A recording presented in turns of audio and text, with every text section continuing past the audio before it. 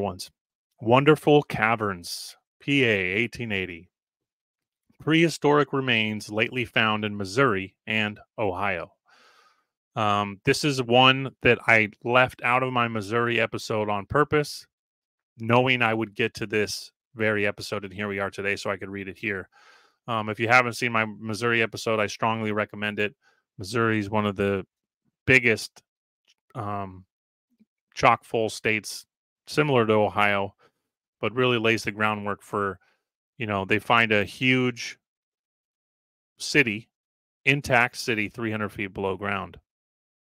Streets, fountains, buildings, everything. And as well as all the other things with the mounds and the buried buildings and the underground tunnels and the kind of Egyptian esque tunnel systems and statues they find underground in Missouri and Illinois is quite crazy. So this first part here is going to be from Missouri, but if you've seen that episode, it'll be great. And if you haven't, then you'll get a little taste of what my Missouri episode holds. So here we go. A correspondent describes a cave recently explored in Monroe County, Missouri. It is in a limestone ridge at the headwaters of Salt River, which empties into the Mississippi. Now, this is a good article because it's one author showing you the similarities that exist in multiple locations along the Mississippi. This ridge is known in the locality as the Narrows, and its rocky bluffs, rising to the height of 200 feet, present a bold and picturesque scene. It has had a local fame on account of the many Indian curiosities found there. Indian mounds are numerous on the rocky ledge, and Indian skulls, arrowheads, flint hammers, and iron and stone hatchets have been found in considerable numbers. A recent discovery there caused a correspondent to visit Mr. Waldron, the owner of the land, and this account is given of an exploration. Without much difficulty, I found Mr. Waldron, the discoverer of the temple, on whose land it is situated. He proposed, as it was late, that I should remain with him during the night and walk over and see the temple in the morning. I assented, and after supper, Mr. Waldron brought out some articles that he had found in the temple for my inspection. They were a bronze hatchet or hammer, having an eye and a heavy knob on the hammer portion, a rude bronze lance or arrowhead more than 6 inches in length, a piece of deer or elk horn about 9 inches in length, from which small branches were given off, and an elliptical piece of bronze on which was cut in a rude manner an imitation of the sun and some alphabetical characters closely resembling Phoenician. The next morning, Mr. Waldron and his 2 sons and I set out to visit the temple. Our way lay through a low bottom covered with a dense growth of timber. We soon found ourselves before the cleft in the rock, and after lighting a torch, we entered. The arch is elliptical, and for gracefulness of curve and beauty of finish, is not excelled by any of the works of the present day. Again, this temple hidden in this mountain is so exquisite, it's not excelled by any of the works of present day. Each stone is of the finest granite, polished as smooth as glass, and they sent back reflections of our torches like polished steel. The springer rests on an entablature, which is placed on the capital of a beautiful column, also hewn from granite. The keystone of the arch projects from the inferior stones and seems to have been finished with the view of placing an inscription thereon, but this was never done. Passing under the arch, we found ourselves in a room hewn out of solid limestone, 35 feet wide, 50 feet long, 30 feet high, and vaulted to the center, the ceiling being 45 feet from the floor to the middle of the room. At intervals of 10 feet are graceful, slender columns of granite with square base fantastically carved in imitation of some unknown plant. The shafts, like the shaft supporting the arch, are supported by a capital.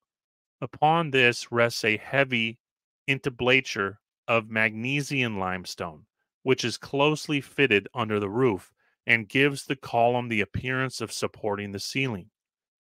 The acoustic properties of the temple are remarkable.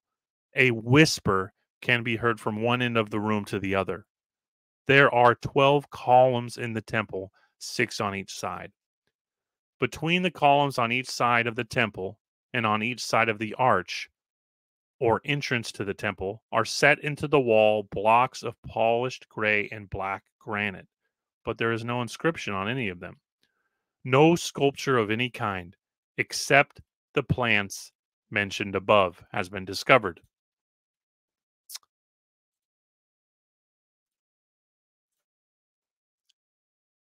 At the western portion of the room is a dais or raised platform of polished limestone, which supports a huge block of granite 5 feet long and 24 inches thick. On this is laid a slab of polished and beveled granite, smoother than marble. This slab projects over the block beneath it about 6 inches on all sides and is 6 feet long and 3 feet wide. Evidently, this was an altar, for there are ashes scattered around. What was the character of the sacrifice? To the right of the altar is a small anteroom, which you enter through an arched doorway, evidently intended for the priest who attended to the duties of the altar.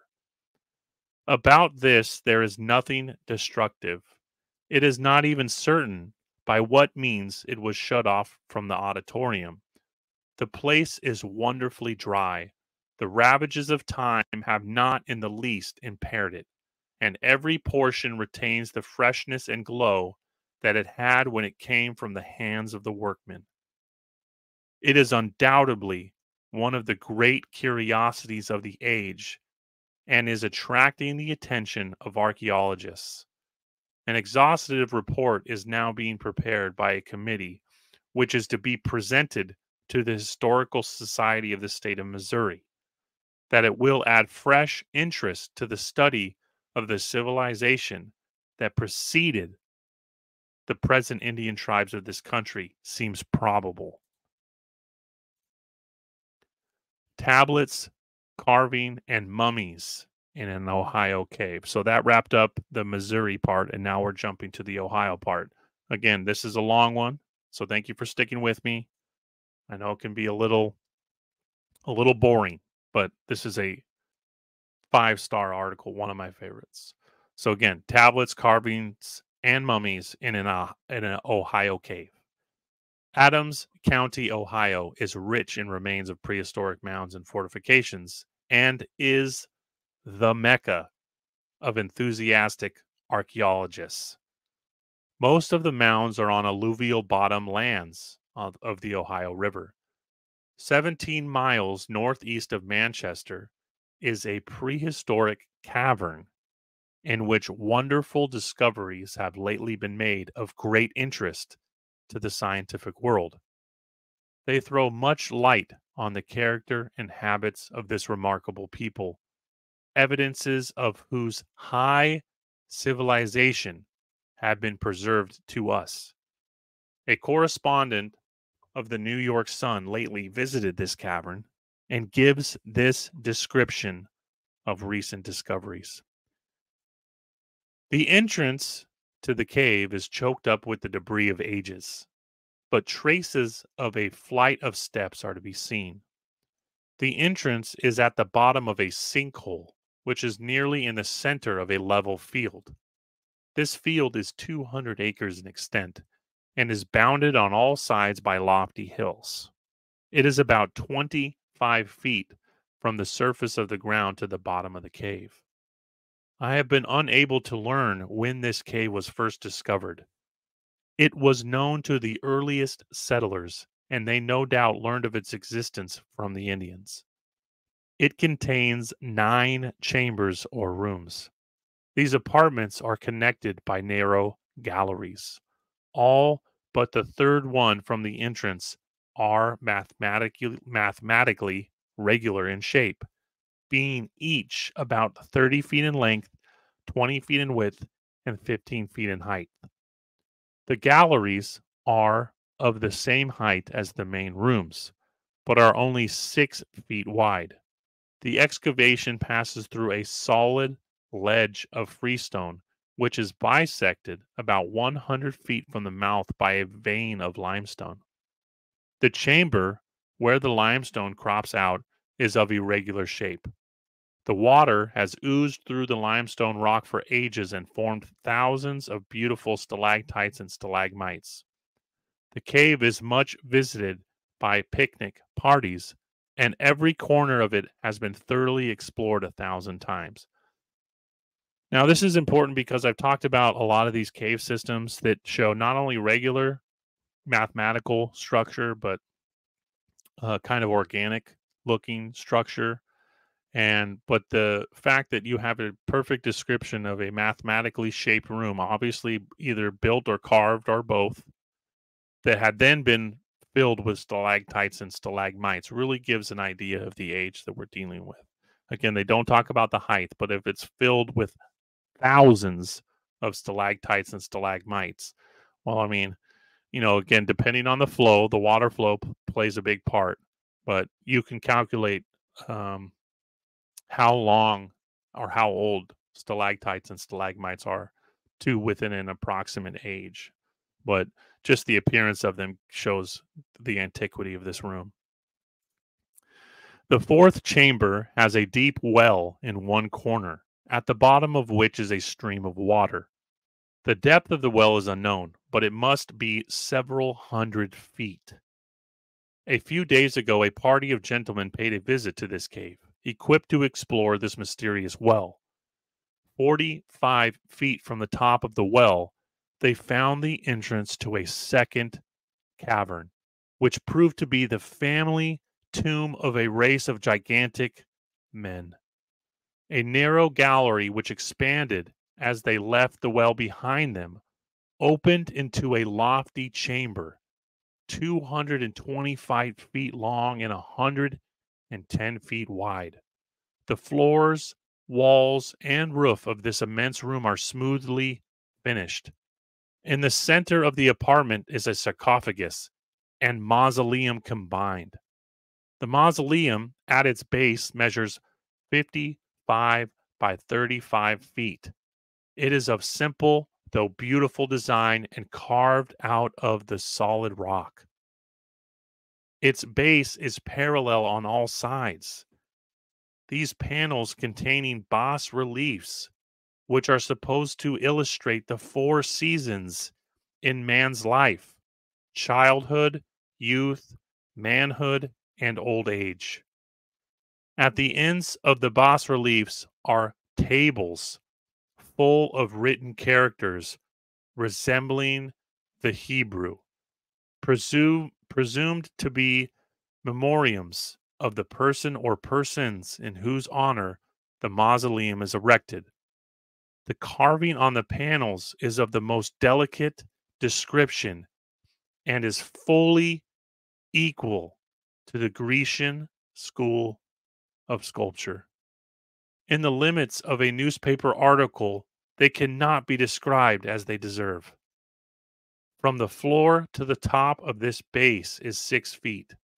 The base is hollowed out at the 4 corners, and these excavations are covered with slabs of freestone, accurately fitted and so firmly cemented that a cold chisel struck with a heavy hammer made little or no impression on the cement.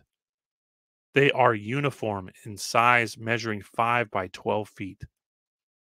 In the center of the mausoleum rises a couch, 2 feet 5 inches in height, 12 feet in length, and 5 feet in width.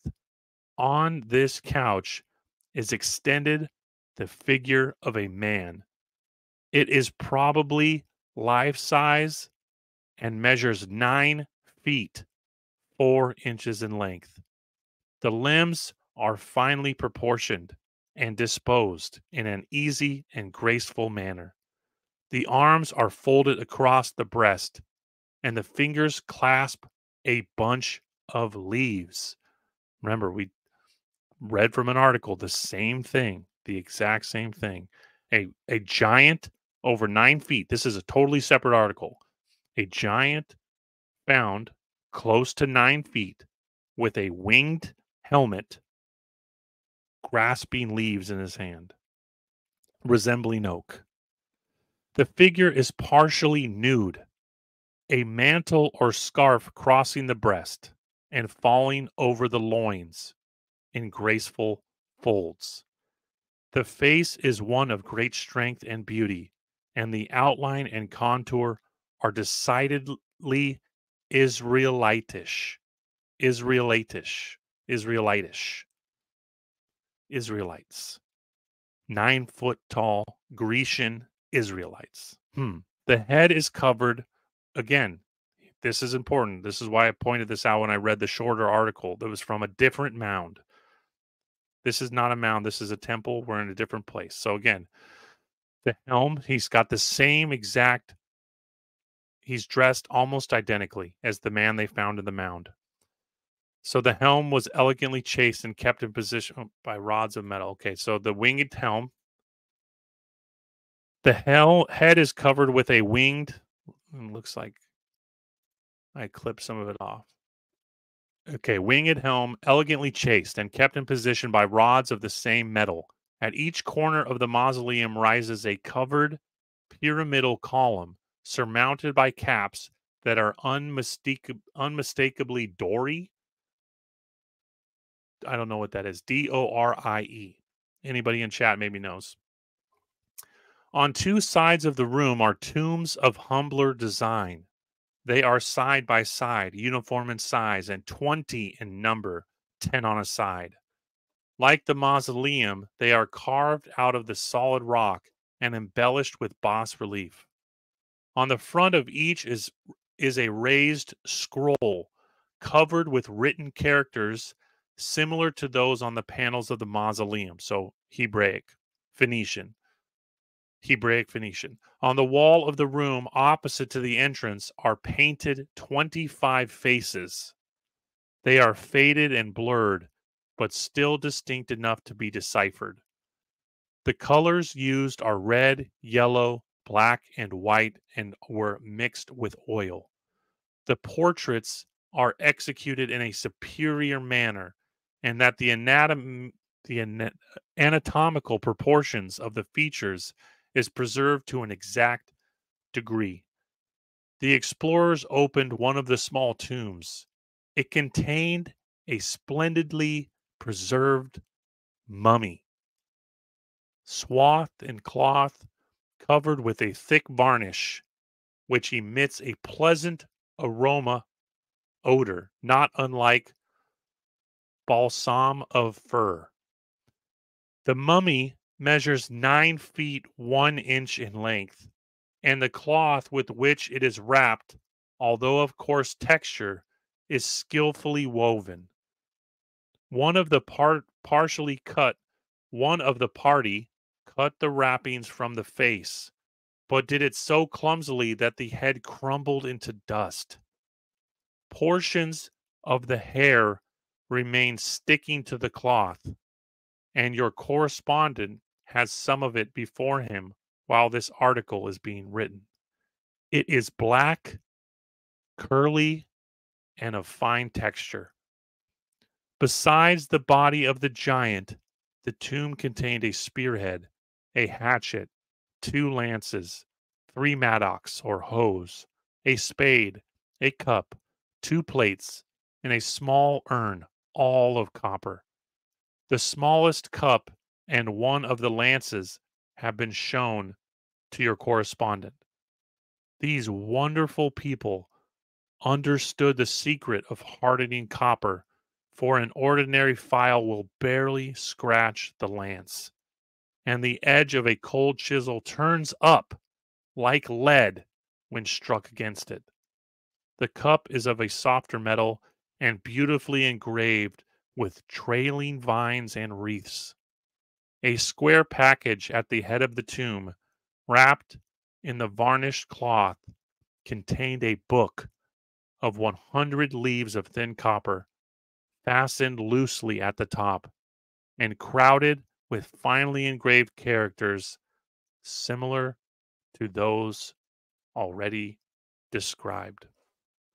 Thanks for sticking with me. We're almost there, guys. But again, this is one of my favorite articles of all time. The Sun representative visited the cave and examined it thoroughly.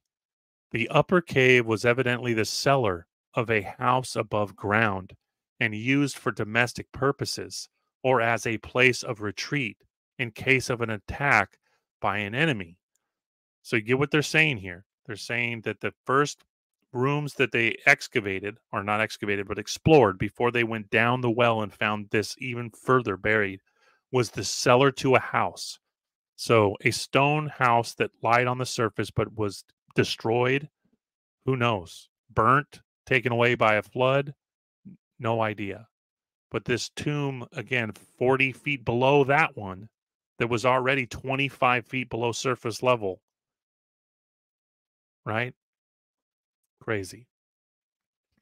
In the first two chambers and in the last five are many curious blocks of stone shaped like tables, and bricks which have theretofore been thought of natural origin.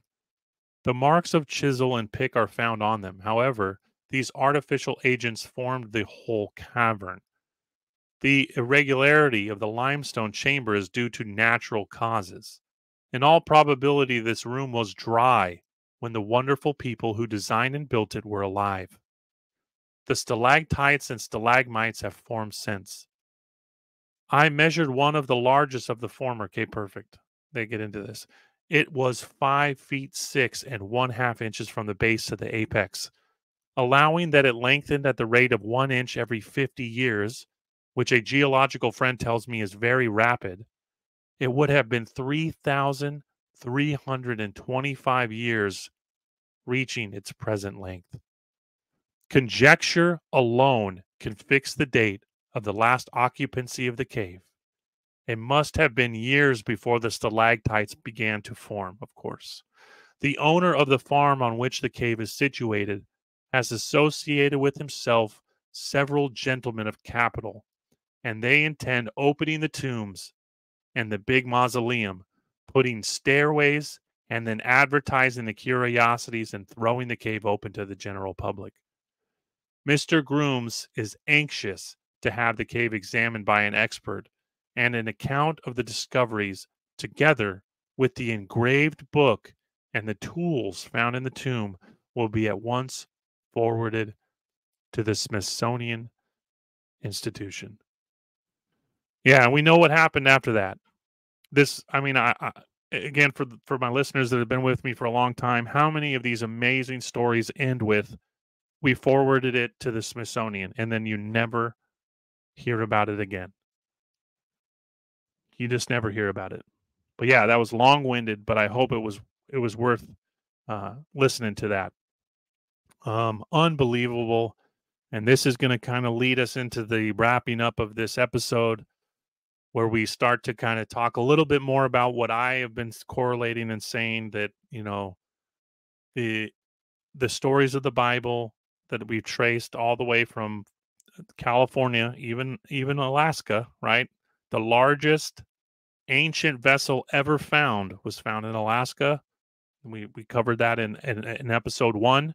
And the Native Americans, the Indians of Alaska, who were aware of the story of Noah, but they obviously had their own descriptions. They even said that it was Noah's Ark. The ship was 1,200 feet long. And we talk about some of these scriptural references and some of these overlays that these quote Native Americans, that their stories of their forefathers and the people that came before them, they talk about a deluge. They talk about these things. They have these biblical stories. There's so many endless overlays. And then again, going back with what lies below, right? And this article so amazingly shows, and so many of my other episodes, again, hundreds of now, episode or almost 20 episodes in, and I've only shared, 1% of what I've found throughout those, 20 episodes, about 2 hours each worth of material, but it's building quite an amazing story.